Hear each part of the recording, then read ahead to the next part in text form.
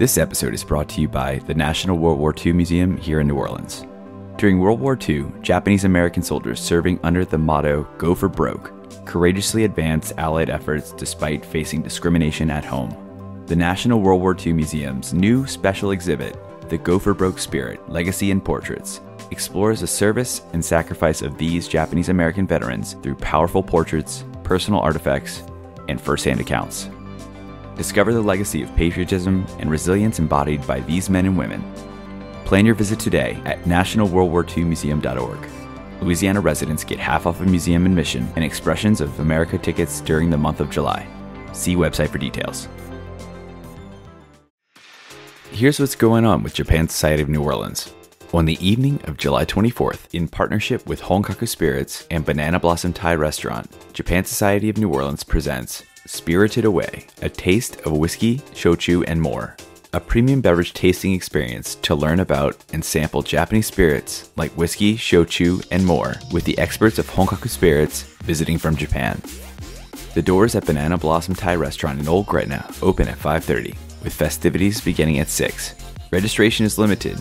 Visit the Japan Society of New Orleans website, Japan Society or Krewe of Japan Facebook pages, or the event registration link in the show notes for more details. Kanpai.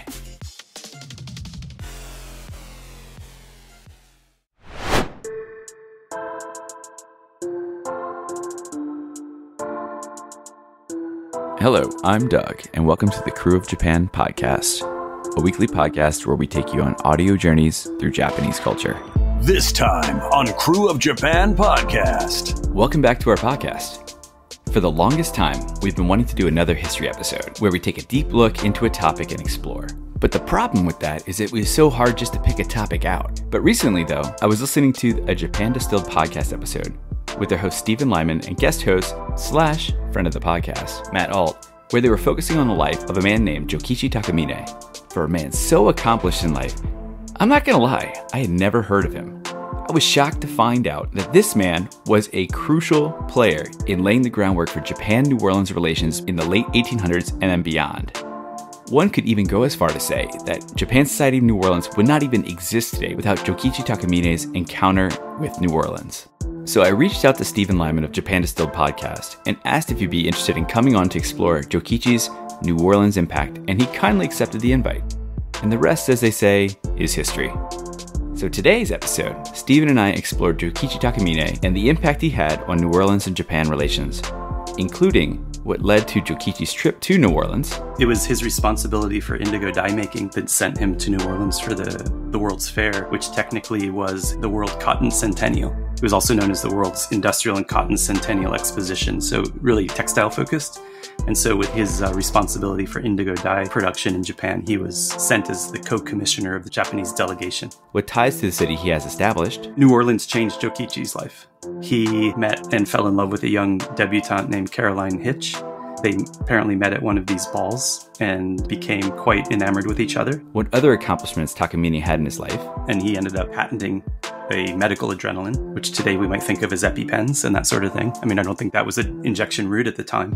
But obviously, adrenaline has saved millions of lives over the last century, and it's all due to him. And so much more.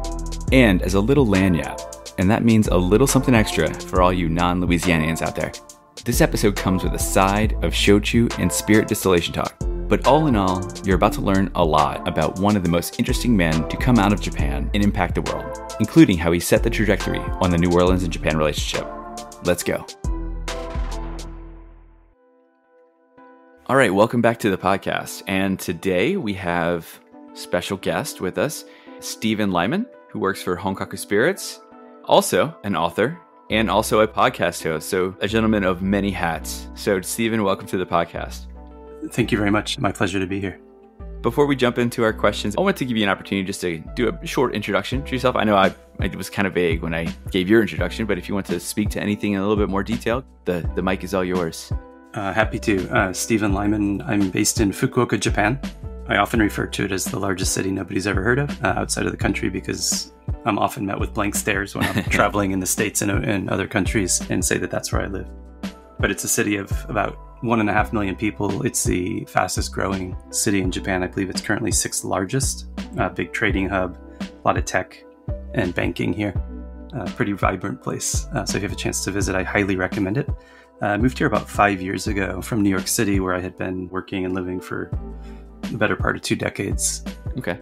And what brought me to Fukuoka was really an effort to try to finish up my book research. So in 2019, I published The Complete Guide to Japanese Drinks, which is a coffee table size book going through all of the various drinks traditions of Japan, from sake and shochu and awamori to their interpretations of Western drinks traditions, such as whiskey and beer and wine and cocktails. So that was my impetus for moving here, and I did not plan on staying, but here I am. It's been a life-changing experience, but I really enjoy it. I bet. And you moved over there just right before the pandemic hit too. So that was probably a little bit of a shock to the system after a couple of... What year was it that you moved there? You said 2018. So I was here for about 1.5 years of normalcy before the world went sideways. Yeah. And I'm sure you remember that the early days of the pandemic, New York City just got ravaged. And I had some very good friends who had very, very severe symptoms. And I really had almost survivor's guilt watching New York kind of burn in real time, and me being in Japan, where everybody naturally masks and socially distances and takes off their shoes when we go inside, and, washes their hands when they get home. And the pandemic, especially early on, was almost non-existent here in Japan. It was life as usual for the most part, which was kind of wild to watch what was happening in Italy and New York and other parts of the world. Yeah. I think they had, what was it, the ship that had come in Yokohama, right? It was like the first big thing, but that was kind of contained to some extent. That's right. And then it was a little bit business as usual, and then it went to a little bit more lockdown mode. Correct. We never had a full lockdown. Restaurants were not allowed to serve alcohol, and they had to close by a certain time. I said not allowed, but that was actually voluntary, and it was a carrot and stick situation, because businesses that were affected by the pandemic could get money from the government to stay closed, or to comply with the rules. Sure. So that was the debate: do I take the however much money per month to stay closed, or do I go ahead and operate my business as usual? And different businesses made different choices. Sure. But this isn't really an episode about the pandemic in Japan. So. Well, no, I know we kind of sidetracked there, but that's okay. This is very casual. And we'll come back to your Japan journey in a second. But before we get too deep into that, I did want to ask you a question we ask a lot of our other guests. Being that we are a New Orleans-based podcast sponsored by Japan Society New Orleans, we ask our guests if they have a connection to New Orleans, whether it's they've been before, and if they have, what's their favorite memory? But if they haven't, what is something they think of when they hear New Orleans? I've been to New Orleans many times. It's one of my favorite cities in the U.S. My earliest memory was a cross-country trip with my grandparents in a Volkswagen camper van. Oh, wow. We drove from Tampa, Florida to San Diego one summer. That's a long drive. It was. And it took us, I think, the better part of a month. And we took our time. We saw lots of sights. We'd spend a day or two here and there. And we spent, I believe, 2 nights in the New Orleans area. And I remember being a wide-eyed 10-year-old visiting Bourbon Street in the middle of the day and seeing a lot of drunk people, which is not something I was used to from my rather sheltered childhood. Yeah. Since then, I've been able to visit several times, twice for Tales of the Cocktail to talk about Japanese alcohol, and other times just on vacation. And it really is a city that I deeply enjoy. I think both the drinks culture, but also the food culture and the really unique local culture. I mean, so much of America has homogenized in so many ways. And so to visit someplace that's still so unique is refreshing. When you visit a lot of other cities, you could be in any of them. I won't name names, but there are a lot of cookie cutter cities across the country, and New Orleans is definitely not one of them. Yeah, that's something that's definitely, I think New Orleans has that. And you talk to a lot of people who travel here and visit, but not only that, like people who move here and or come here maybe short term and end up staying long term. It's because of that kind of uniqueness that follows. And obviously, don't get me wrong, New Orleans has its pitfalls, like any city. But if you embrace the city kind of embraces you back. That's my impression. I have a good friend that still lives there. He went to medical school. Oh, okay. In the area, and never left. Married a local girl, and they've there you go. They become part of the community. That'll do it. Whenever I visit him, I get the local experience, and that's wonderful to not get the tourist side of the city. It's just such a interesting place. So different. it's so different from like the tourist side, like doing the tourist side, because you really only see like certain small pockets of the city, but there's so much more out there that sometimes only a local can really show you. That's right. So back to your Japan journey. You moved to Japan in 2018 to complete the research for your book. Your podcast, it started, I want to say in 2021, or was it 2020? 2021. We recorded a few early episodes in 2020 and realized that we didn't have appropriate audio equipment or any facility for editing. Sure. So we restarted our podcast, the Japan Distilled Podcast, which is all spirits made in Japan, whether they be the indigenous spirits of shochu and awamori or Western interpretations such as whiskey, gin, rum, etc. And that did begin in 2021 with my co-host Christopher Pellegrini, who wrote the Shochu Handbook. And shochu really is the through line for my interest in Japan. Okay.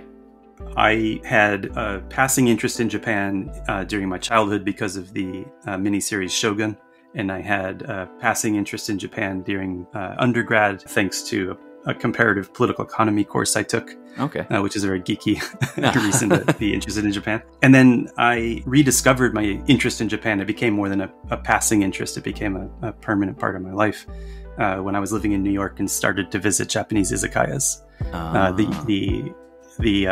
That dining experience where it's food and drink and long lingering meals with friends is just a really, really special experience. Probably most akin to maybe Spanish tapas. Yeah, definitely. In the West. And I tend to call izakaya like a Japanese gastropub because it's always, at least unless you're going to chain places, the local places tend to have really high quality food, great service, and nobody's rushing you to leave. You can make a 6 p.m. reservation and you can leave when they close. Yeah. And nobody's going to bat an eye because you're just meant to enjoy yourself. And that really appealed to me, where I grew up on chain restaurants where, that waiter wanted to turn that table in 45 minutes. Right. From the time you sat down. And that frustrated me. I often wanted to enjoy my bottle of wine with my friends during a meal and have the waiter come over and drop off the check when you haven't even finished whatever. Just never sat well with me. And izakaya the passive aggressive checking in and say, do you need anything else? Yeah, that's right.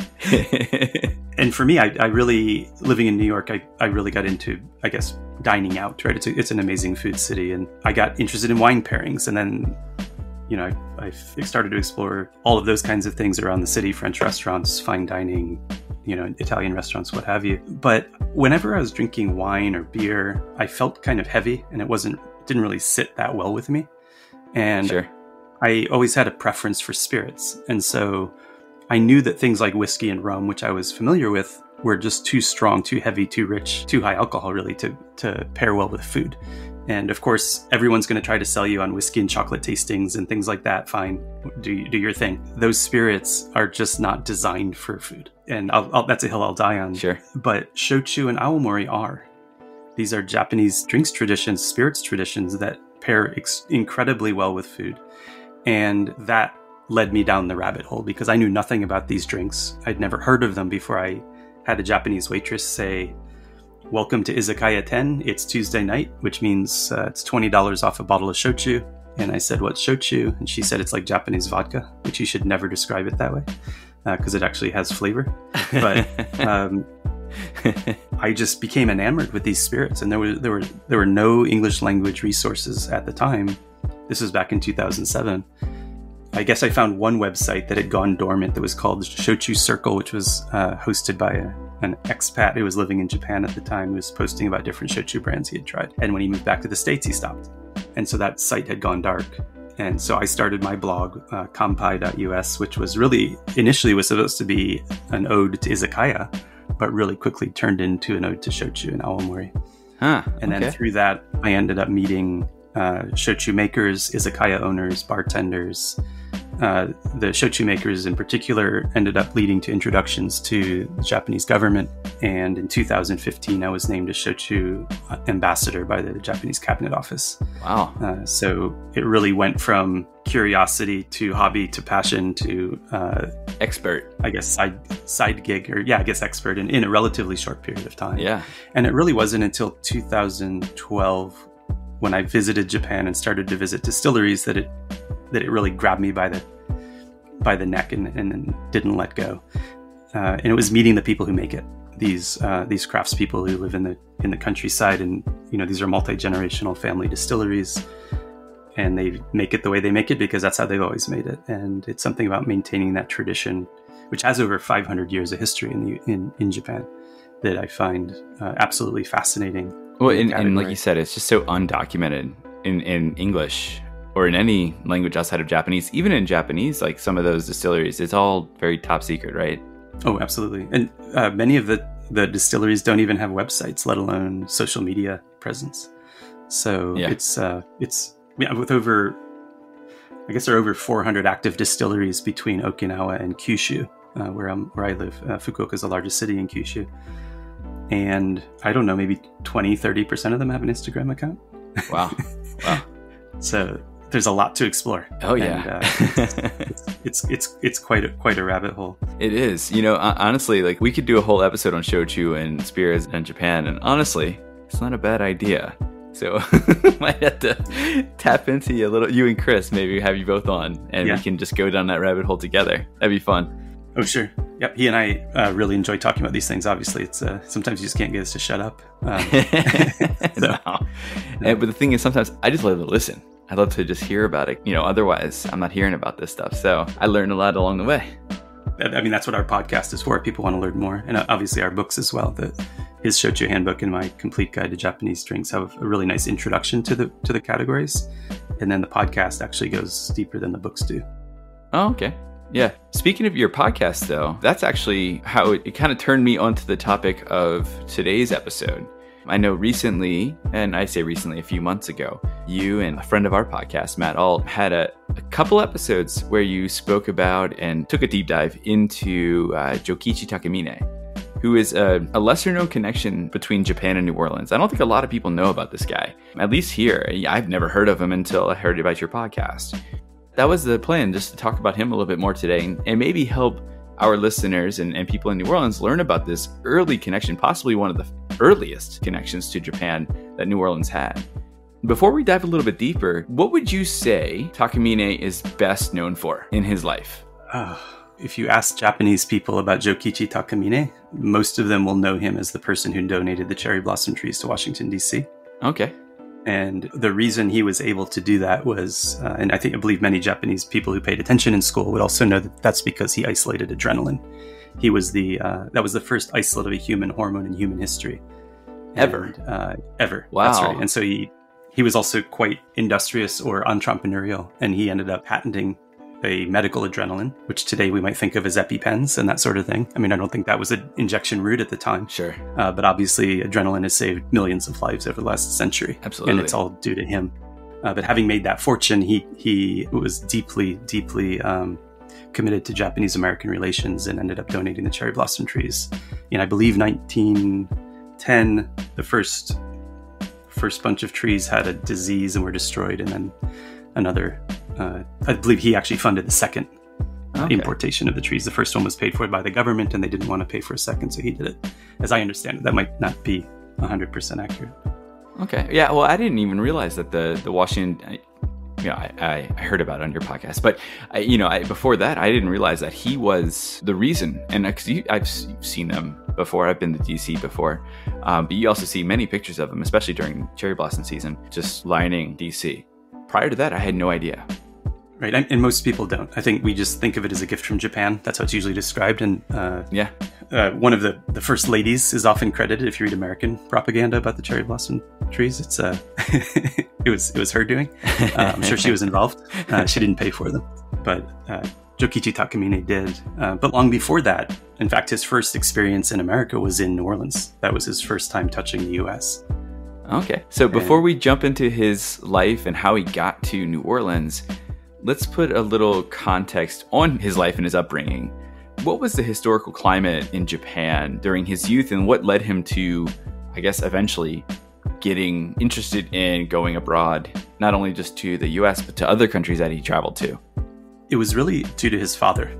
His father was a samurai physician, which was an actual job back in feudal era Japan during the shogunate. And Jokichi was born the first son of this samurai physician and a sake maker. His mother came from a sake making family in what's now Toyama Prefecture on the west coast of Honshu, the main island in Japan.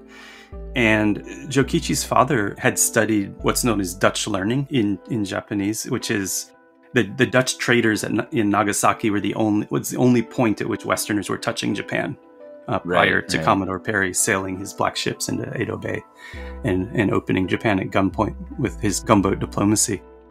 And that episode actually happened coincidental to Takamine's life, but it would take several years for the feudal system or the shogunate to end after he was born.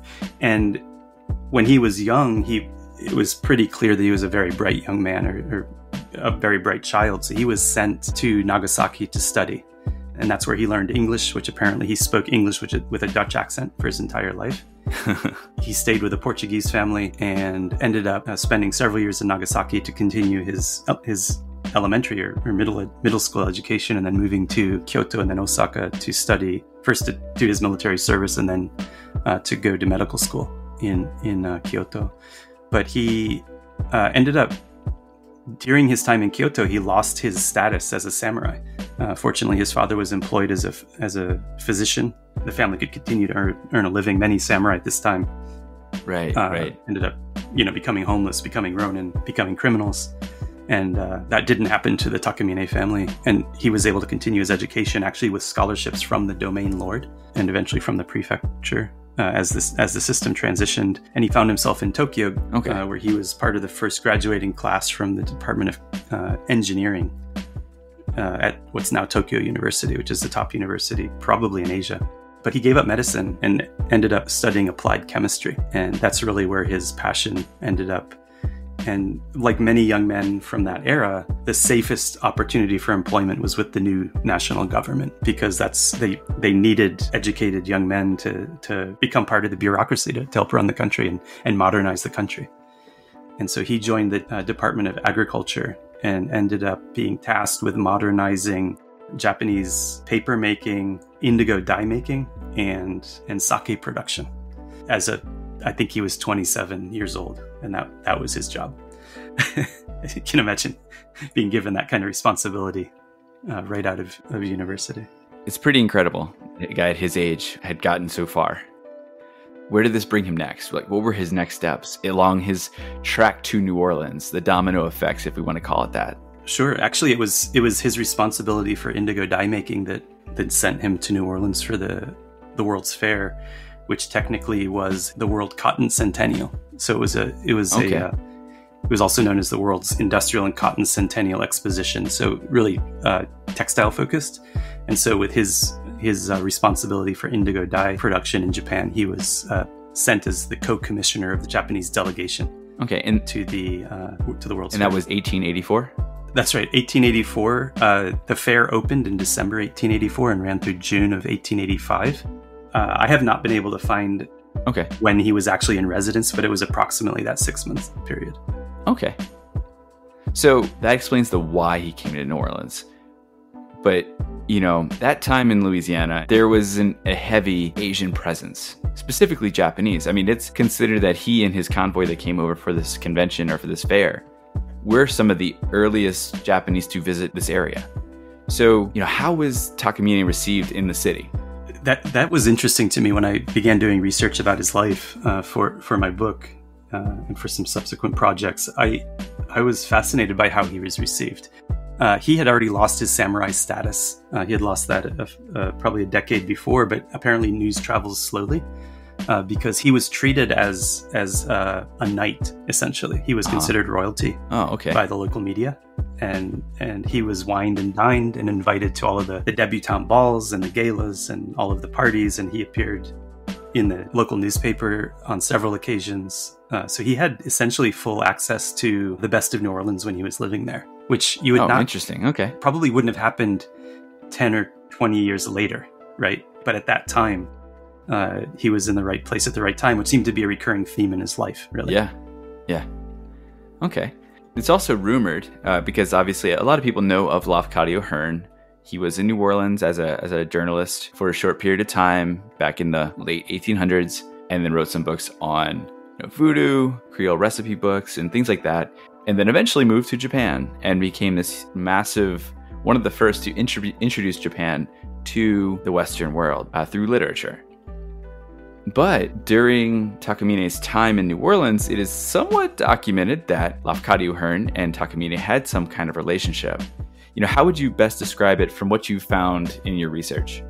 It's a little bit gray. There are conflicting sources, and these are all, websites on the internet, so take that for what it's worth. But we do know that Takamine was the co-commissioner of the delegation from Japan. He spoke English because of his time in Nagasaki, and Lafcadio Hearn was assigned to cover the exposition, to cover the World's Fair. So there's every reason to believe that they would have interacted, that they would have met each other at one of these galas or at some sort of official event and had an opportunity to talk. And it's suggested that Lafcadio Hearn later in life gave Jokichi Takamine credit for inspiring him to visit Japan. Oh, interesting.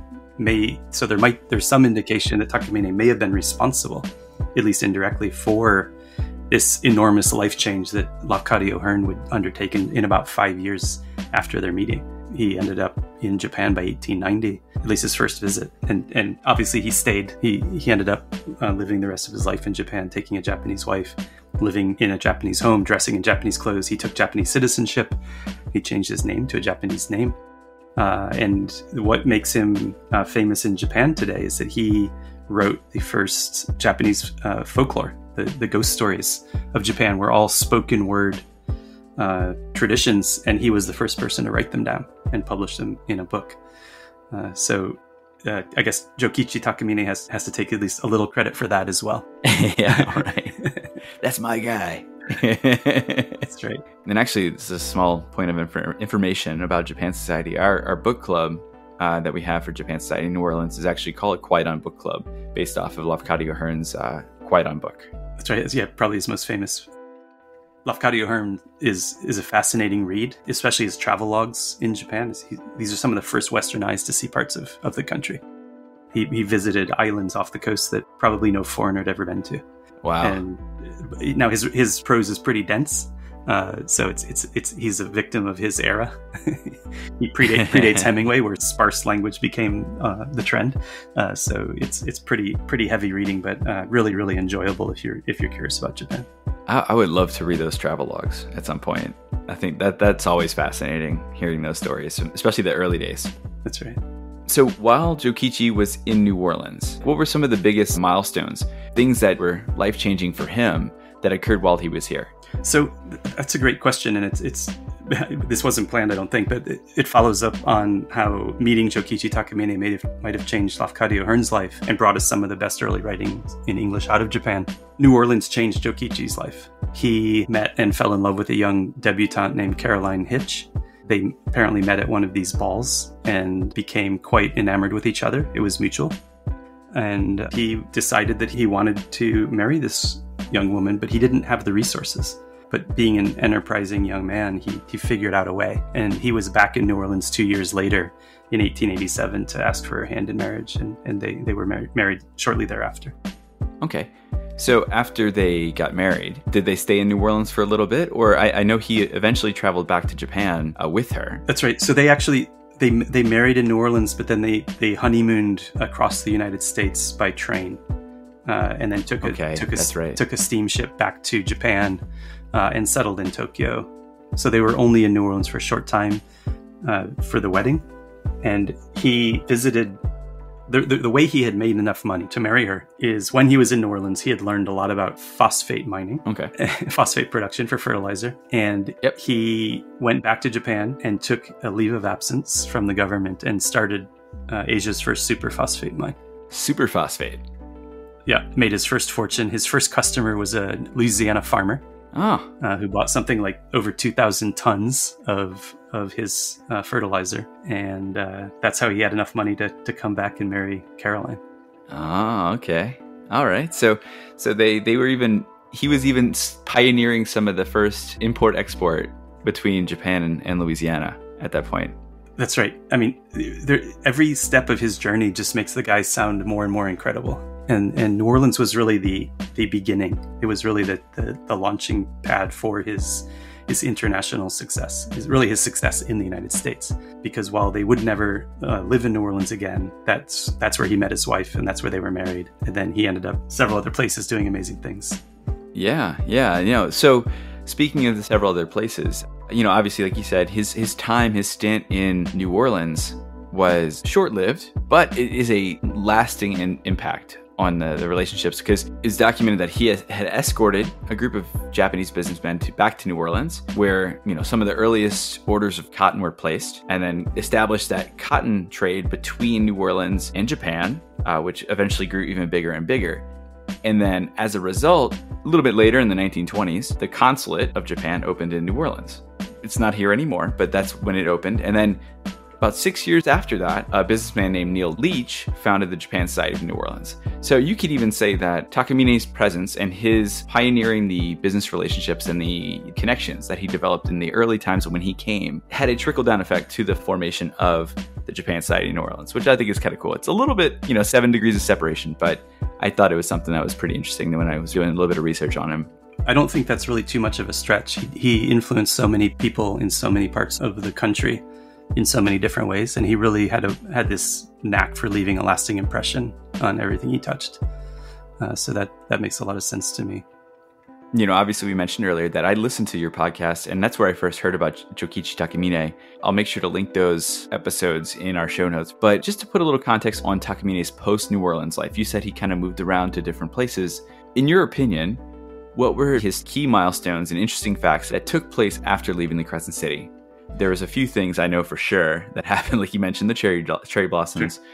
Sure. That also the adrenaline, but maybe some other things that maybe happened on top of that, or even contextualize those two items themselves. Sure. He moved with Caroline back to Japan in 1887. On their honeymoon across the U.S., he stopped off and visited phosphate mines or fertilizer plants. And such a romantic.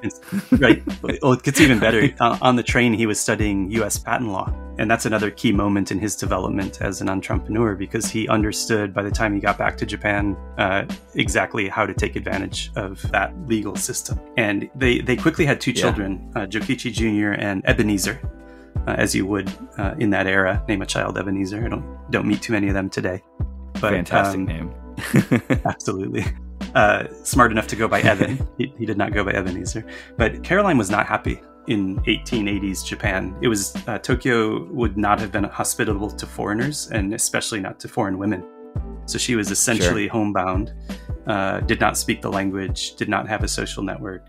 Fortunately, her mother-in-law sent her mother, Jokichi's mother-in-law, sent a telegram encouraging them to consider relocating to Chicago.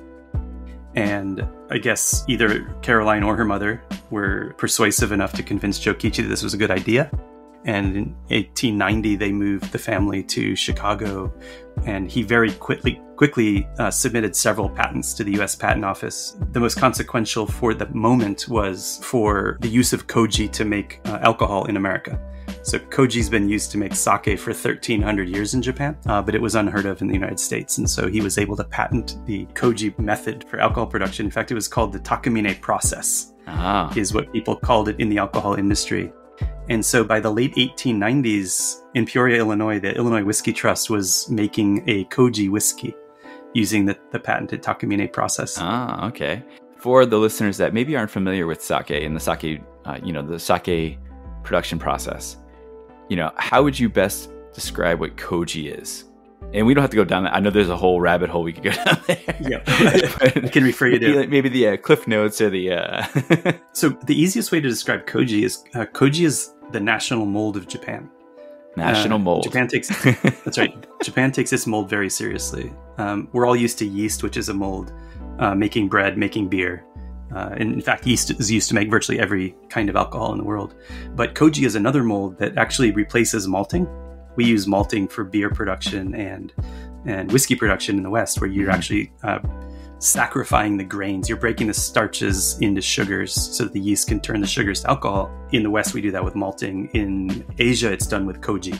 That's the Japanese word for it. It's called Aspergillus oryzae, is the classic yellow koji used for sake production. Mm-hmm. And that's what he would have been working with at the time, because his mother was from a sake making family. And so he did experiments for several years in Illinois, trying to figure out how to do this with grains other than rice, and ended up creating what was intended to become a commercial product, a whiskey that was being made in Peoria. And unfortunately, the Sherman Act was used to break up the Illinois Whiskey Trust in 1895, which put an end to the production at the distillery, and the new owners of the distillery reverted to malting. So it was a failed experiment of his, and it turned out to be one of very few failed experiments of his. You can learn a lot more about that part of his life on our podcast, because it's all about the spirit he was producing. But he was basically run out of town in Chicago. He sued in federal court to get his patent back, and he lost. You can imagine a Japanese immigrant suing in federal court in Chicago in the 1890s. Yeah, probably not a high success rate there. No. But he moved his family to New York City, and he established a laboratory in Harlem. And in 1900, so just 5 years later, he ended up isolating adrenaline. And he had also patented several other pharmaceuticals. He goes to work quick, huh? He does. Coincidental to the patenting of koji for whiskey production, he patented the use of koji as a digestive aid. So probably other than adrenaline, his longest lasting medical innovation was called takadiastase, which was a koji-based digestive aid. It was basically a 19th century Rolaids. Because koji breaks starches into sugars, it also breaks proteins into amino acids, so it can help break down things. In fact, there's a restaurant in Cleveland, Ohio, called Larder. It's a deli that uses koji to make quick charcuterie.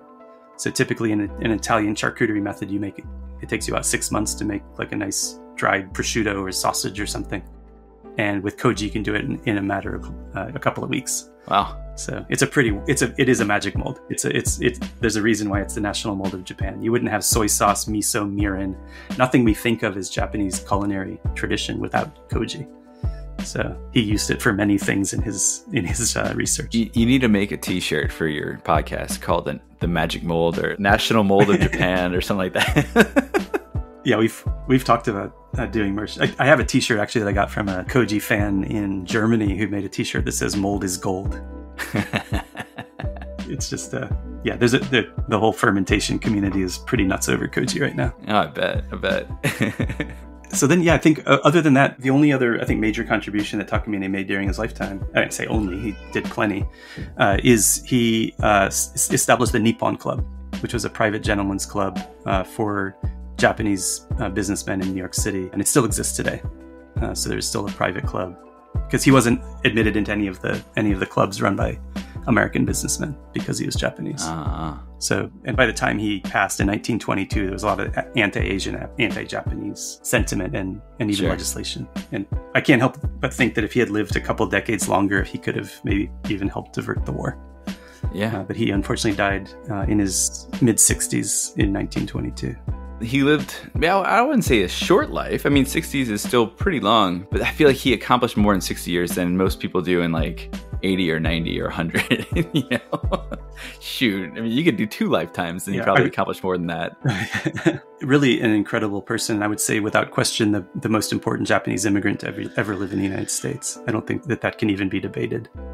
All apologies to Ichiro Suzuki, who's a phenomenal baseball player, but maybe Shohei Ohtani is the more appropriate reference today. I was about to say, I think Shohei Ohtani is making people forget about Ichiro. That's true. You know, one more thing before we wrap up. I wanted to ask you a little bit more about the company, Honkaku Spirits, that you work with Chris on. You started working with a distillery in Japan on the production of a Takamine whiskey, which is basically, I'm going to let you kind of describe it because I won't do it justice, but it's using the Takamine process to create it. So can you tell us a little bit more about that? Sure. This was unexpected twist after my book was published, and I had a profile of Takamine in the book. And I had obviously learned a lot about him. And I was having a conversation with one of the alcohol producers I know here in Fukuoka, the Shinozaki distillery. And Michiaki Shinozaki, who's the son of the president at the time, he's now the president of the company. He, taking over for his father who just retired. He and I got to talking, and we were like, why don't we try to recreate what Takamine was making in Illinois in the 1890s? And they already had a barrel aging program, and they had been doing some double pot distillation, which is what would separate. So shochu has to be single pot distilled, meaning only one time through the still. whiskey is virtually always 2 or 3 times through the pot if you're using a pot still. There are only a couple of other spirits traditions in the world that do single pot distillation. And that's really what separates shochu from many other traditions besides the use of koji. But basically, if you took a barley shochu or a rice shochu and you redistilled it and you put it in a barrel, by American standards, that becomes a whiskey. Because in America, a whiskey is a distilled spirit made from grains aged in oak for, I believe, a minimum of 2 or maybe 3 years. That's it. Those are the only guardrails around. Yeah, it's kind of broad. Pretty wide open playing field. Yeah. So we decided to try to create... It's not what he was making. He was using very cheap mash bills. He was using oats and millet and the cheapest grains they could get their hands on. I think there was all like corn in the mash bill because they were trying to make a very cheap whiskey at that massive distillery in Peoria. But we decided to try to honor him and his experiments and create a whiskey. And we actually got permission from his family. There's a Takamine family trust in Japan even today. His U.S. family sadly had a pretty dark end. But his Japan-based family started he started the largest, what is now one of the largest pharmaceutical companies in Japan, and his family is still majority shareholders, and so they've established a trust. Okay, I was about to ask, like, how did you come up with how did you get your hands on the ability to recreate this process? So it was the Japan side, not necessarily the U.S. side. That's right. The patent has long expired. Patents don't last forever. Okay. Especially when they go out of use. You have to demonstrate use with a patent, and so the patent went out of use and it lapsed. So that wasn't a problem. Plus, as I said, koji's been used to make sake in Japan for 1,300 years. There's nothing novel about it. Right. In Japan, and then it's used in shochu as well. As I said, there's over 400 distilleries here, all of them using koji. And so the Shinozaki distillery is just one of many, many, many that could have made this. But it was our collaboration that led to the Takamine whiskey. But we were sensitive to his legacy. And so we approached his family trust up in Toyama, and they gave us permission to use his name and likeness for the brand, which is the first commercial product they've ever approved for sale that they themselves didn't develop. Wow. So yeah, we feel pretty special. That's great. That's awesome, man. We feel very fortunate. We have a lot of gratitude toward the family for that. I still have not met them. Unfortunately, this all happened during the pandemic, but I do hope to be able to get up and meet them at some point. Yeah, you have to do like a tasting in Toyama or something. That would be great. Yeah. So is this, and I want to say, and maybe I'm misremembering, but in Japan, I know that their liquor and their alcohol laws are kind of strict. That's being kind. They're very, cumbersome. Is this product considered a whiskey in the same sense that it is in the U.S.? It cannot legally be sold in Japan as whiskey because the standards were written by Suntory and Nikka, which, at the risk of upsetting some very large conglomerates, of course, there is some anti-competitiveness in the way that the rules are written, that the indigenous saccharification tradition of koji cannot be used to make whiskey in Japan, but malting can. We're still in mid-2023, so it won't be until November of this year, the 100th anniversary of the first malt whiskey being made in Japan. But the stills at the Yamazaki distillery were fired on November 11th, 1923 at 11:11 p.m. So we are still a few months shy of the 100th anniversary of Japanese whiskey. Jokichi Takamine was making whiskey in Illinois the year that Masatake Taketsuru was born. The guy who built the Yamazaki distillery wasn't even alive when Takamine patented. He was ahead of the game already. The use of koji to make whiskey. Yeah, a generation ahead. But he never went back to Japan. I can imagine if Takamine had taken his knowledge from his experience in Peoria and given up on the US and moved back to Japan, he might have started the first whiskey distillery. And koji whiskey might now be the established Japanese style of whiskey. So it's kind of wild to think of these alternate universes. But to me, it's silly that koji cannot be used to make whiskey in Japan. Technically, it can, but you have to have at least 10% of the mash bill has to be malted grains. And there's no reason to use malt and koji in the same fermentation. It just doesn't make sense. So koji whiskey does not exist in Japan. Fortunately, it exists in the US and other parts of the world because to me, it makes a very, very interesting drink. I mentioned that koji creates protease, which breaks proteins into amino acids. For your fans of Japanese food, amino acid is what gives you the sense of umami. So shochu, awamori, and koji whiskey are all umami-laden spirits. There's a depth of flavor underneath the drink that you don't get in a lot of Western traditions. So for me, I think Japan's being quite short-sighted in not allowing the Takamine process to live as a Japanese style of whiskey. But, I don't write the rules. I just complain about them. Yeah. I mean, that's Japanese law and whiskey and all that fun stuff with how they regulate that industry. So, like you said, what can you do? All we can do is complain about it.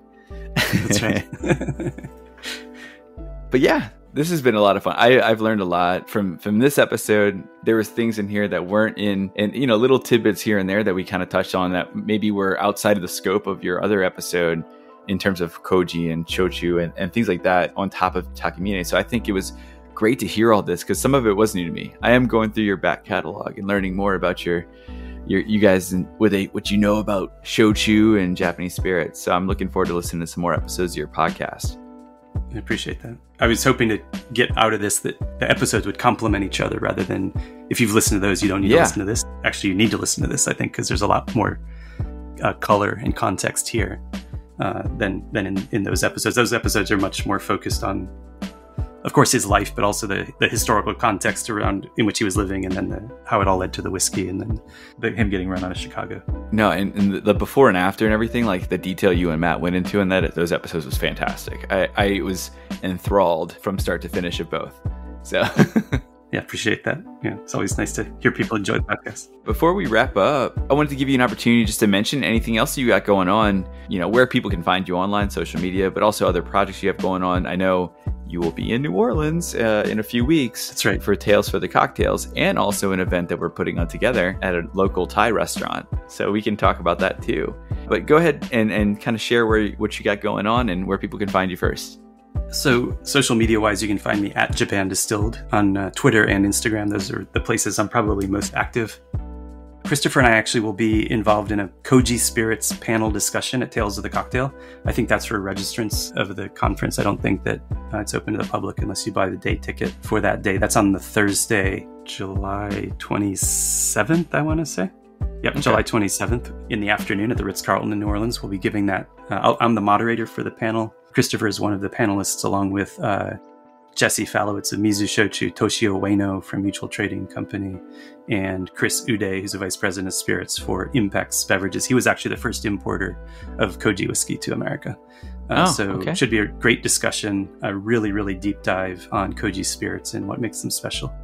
We are also, as you mentioned, doing a public event, a little happy hour with Japan Society of New Orleans at Banana Blossom Thai Restaurant. Yes, very much looking forward to that. As I mentioned earlier, Koji spirits have umami, and it goes amazing with like big, bold flavors like Thai food, Chinese food, obviously Japanese food. But it should be a lot of fun to do a little bit of several of Honkaku Spirits products will be available to try, and there will be some small bites so you can play around with food pairings, which is what drew me into this entire world to begin with. Right. So that should be a lot of fun. I'm looking forward to it. And yeah, if you're interested in the Honkaku Spirits products, you can go to the website honkakuspirits.com. Lots of information on there, as well as profiles of all of our brands. They are available in Louisiana, and hopefully people can find them and enjoy them. We really, as we built the portfolio, we were trying to find the best spirits in Japan that we could get access to and import them to the US. We really wanted to put together a really special group of products. All of our suppliers are multi-generational family-run distilleries. We don't work with the big conglomerates because A, they annoy us, and B, they won't talk to us. So I think we're committed to helping these small family distilleries maintain their traditions. And if you'd like to come out, if you're in the New Orleans area, I'd like to come out and learn more. That'll be on Monday, July 24th at Banana Blossom. Yeah. So that should be a lot of fun. Do you know the hours for that? Doors and pours start at 5:30. Okay. Yeah, proper happy hour. I think around 6 is technically our festivities begin. And there's we say 7:30 on the event, but when speaking with the owners over at Banana Blossom, they weren't going to kick us out right at 7:30. So it's kind of come out and hang out, taste some food, taste some shochu and some whiskey, some awamori. Please come come say hello. Yeah. If you are involved in Tales at all, you're planning on visiting Tales, Christopher and I are both doing book signings 2 or 3 different times during Tales. I don't have the calendar in front of me, unfortunately, but it should be on their website, talesofthecocktail.com. Awesome. And I just wanted to let you know, I haven't told you this yet, but I got my bottle of Takamine whiskey in the mail last week, or this past week. Nice. And it was absolutely delicious. So smooth to drink. My neighbor came over and we had a small sampling of it, and he went back for thirds. So yeah, he was like, "This is some of the best whiskey I've ever had." So, and he's had a lot. very, very nice to hear. Yeah, we're very proud of it. The Shinozaki family does an amazing job with the Takamine whiskey, and we're really grateful to have them as partners in that brand. And hopefully, others of your listeners have a chance to try it as well and enjoy it. We really, like I said, try to bring the best of Japan to the US. So, well, from my experience with your product so far, and we'll find out more on July 24th. But so far, I mean, I'm in. Great. Glad to hear it. We need about 10,000 more people like you to well, hopefully this will get a few, at least send a few more your way. Sure. Yeah. No, thank you very much. I really always love to talk about Jokichi Takamine. I guess maybe a little personal news. I actually have been in communication with some surviving members of his family, as well as Daiichi Sankyo, the pharmaceutical company, about gaining access to the archives. And I'm planning on learning as much as I can about him, and potentially he may become the topic of my next book, if not directly a biography about him, but putting him into the context, or his life into the context of what Japan was like in that era. So that's exciting. Not what I expected to be writing next, but it's a pleasure to be able to tell this man's story, because he really is a unique part of American-Japanese relations. Very much so. Very much so. Well, if our listeners want to find out more, again, like I said, I'll have your 2-part episode series linked out in the show notes, so that way they can go to it and find out more there. And then hopefully with your next book, we'll find out a lot more. Let's see. From your lips to God's ears. All right, Stephen. Well, thank you again so much for coming on. It was a blast talking with you, and I look forward to seeing you on the 24th at Banana Blossom, and hopefully we'll see some of our other listeners over there as well. Should be a great time. Yeah, thank you so much again for having me on the show, and happy to come on again with Christopher at some point to talk. We will definitely be. We'll definitely work that out. Sounds good. Thanks all right. Thanks. And that's it for this week's episode. Thank you so much for tuning in to the Krewe of Japan podcast. And thank you so much to Stephen Lyman of Japan Distilled Podcast and Honkaku Spirits for joining us today. This conversation was so fascinating, and it was incredible to learn so much about Jokichi Takamine. Check out Stephen and the Japan Distilled Podcast when you have a moment, and prepare for your mind to be blown in terms of the amount of knowledge you'll learn, not only about Jokichi Takamine and his contributions to the world, but also all things distilled spirits and beverages in Japan. It's definitely worth checking out, and I'll have it all linked out in the show notes. Did you know about Jokichi Takamine before today's episode? Share with us on Instagram, Facebook, Twitter, TikTok, YouTube, Blue Sky, whatever other social media platforms that pop up between now and then. Just share with us at Krewe of Japan Podcast. You'll find us wherever. Just search Krewe of Japan, KREWEOFJAPAN PODCAST. While you're there, give us a follow, a like, a retweet, a share, a comment, a repost, a thumbs up, a subscribe, a skeet, a reskeet, whatever else floats your boat. Let us know how you're enjoying the podcast. Or perhaps maybe you prefer to provide your feedback in a more private setting. Send us an email at kreweofjapanpodcast@gmail.com. KREWEOFJAPANPODCAST@gmail.com. Speaking of feedback, if you are enjoying this episode, and trust me, I enjoyed it a lot. If you enjoyed this episode, or the previous episodes we had with Konishiki, with Shinichi Mine of Tabi Eats, any of those episodes, or the ones from the first half of the season, feel free to leave us a 5-star rating or review on your favorite podcast streaming app. These ratings and reviews really help others who are interested in Japan and this type of content find the podcast, so any and all support is incredibly appreciated. And don't forget, July 24th, if you're in New Orleans, don't forget to sign up for the Spirit Away, a taste of whiskey, shochu, and more at Banana Blossom. That's between Japan Society and Honkaku Spirits. So Stephen will be there, I'll be there, and many other people will be there. Come on out. The link will also be in the show notes. But that's it for today. Until next time.